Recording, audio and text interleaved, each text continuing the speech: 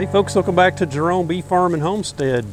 So it's January 17th and it's about 53 degrees out. It's a nice day today. It's sunny and we got about a 12-mile-an-hour wind out of the northwest, so it'd be perfect if it wasn't for that wind. So I noticed today we've got a lot of bees flying and going out. They're foraging a little bit. They're getting some water, and I had some pollen substitute left over that I had sitting out last year. One of them had in the feeder had a bird nest in it, and I pulled that bird nest out of there, and I guess that stirred that pollen up, and the bees smelled it, so they were getting on that.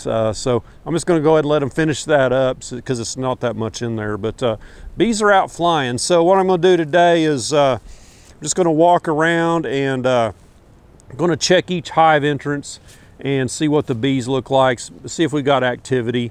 And if there's a hive that doesn't have any activity, I'll make a note of that, and we'll get in there and check it out, possibly today, I don't know.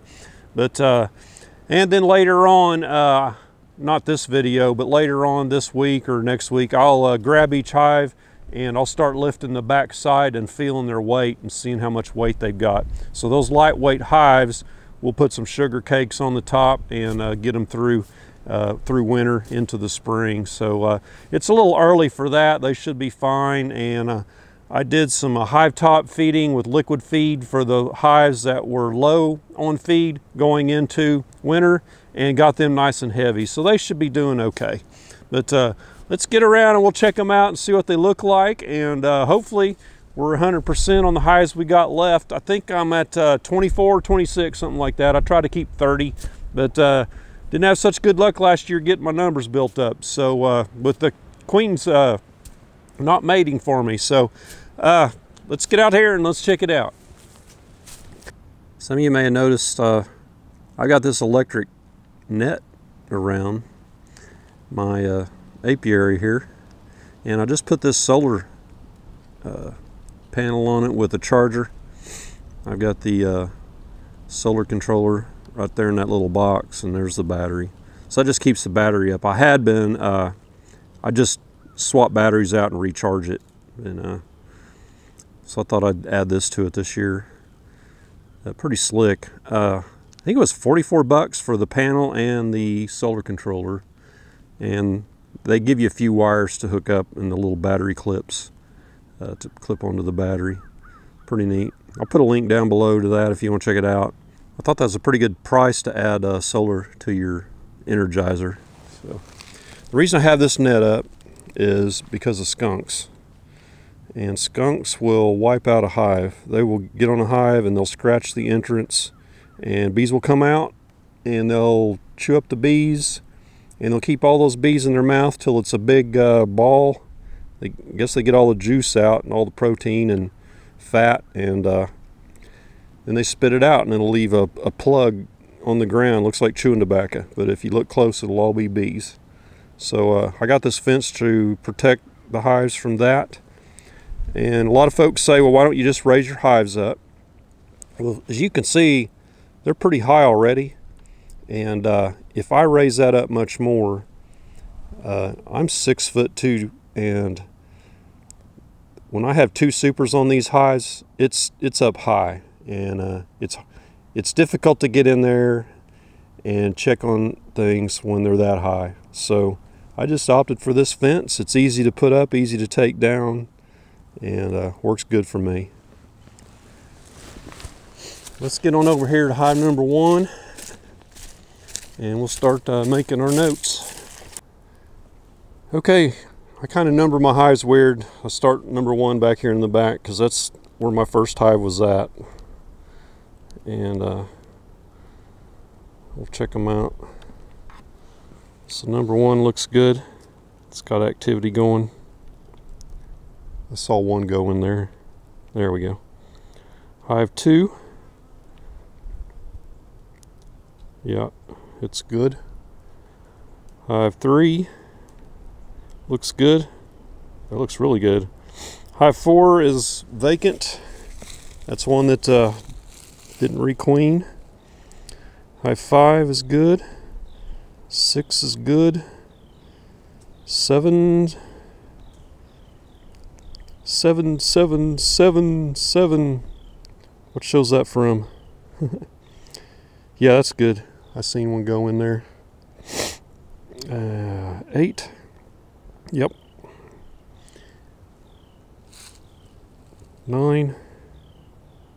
Yep. 10's good. 11 is good. 11 is that small hive. 12 is good. 13 and 14.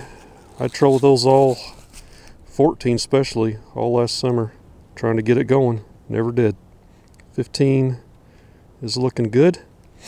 So 16 is back over here.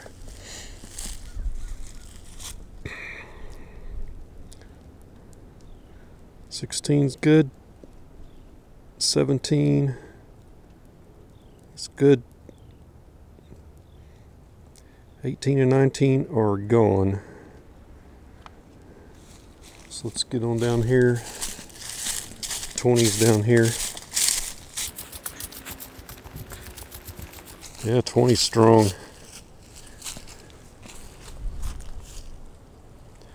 21, good. 22's gone. 23 is good. 24 is gone. 25, good. 26, yeah. 27, that's a huge swarm. 28 is good. I think that's it. Yeah. We had our nukes down there and I sold 2 of them. The rest of them didn't make it. Failed to queen. Alright, we've got 29 and 30 back over here behind the barn. Walk down there real quick. Got the fire going. Going to work on some trees from the ice storm here in a little bit. Back over the hill, back in there. I've got a huge tree laying over my neighbor's barbed wire fence, so I need to get that off his fence. And I don't even know if I can get to it.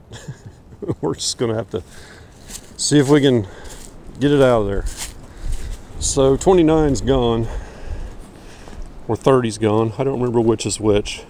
But these are 29 and 30.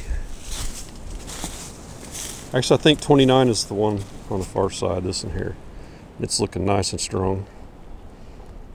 Yeah.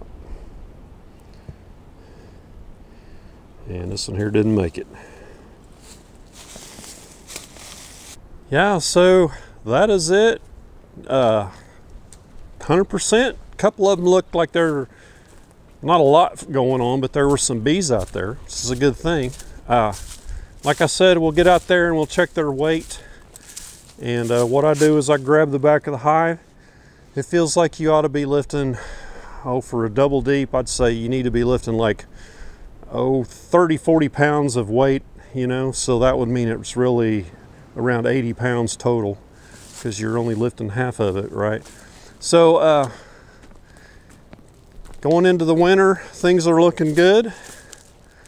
Next year I'm planning on in the spring, and I'm going to put my orders in here in January. I think the 21st they said they open them up. Wildflower Meadows is going to open up their pre-ordering for their queens. They're VSH Italians. So that's a Varroa resistant, supposedly, breed. I've gotten 3 queens from them in the past, and I've had good luck with them. I really like them. And they're a darker bee than the ones I have here. And most of the ones I have here are from local beekeepers and native to Oklahoma. So I don't have many bees in here from out of state, except those wildflower meadows, and that's from California is where they came from. And they've done good. I've raised, let's see, I know of at least 4 princess daughters from that one of those queens, and they're on the generation after that last year.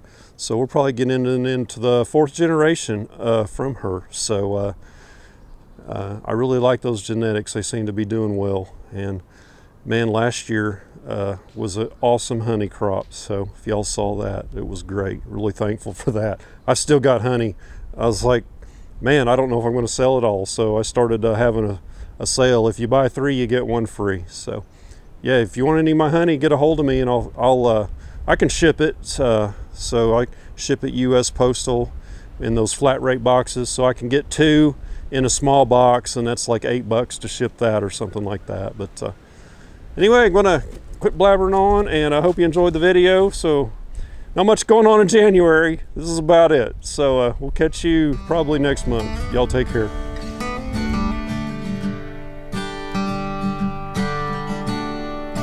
Thank you.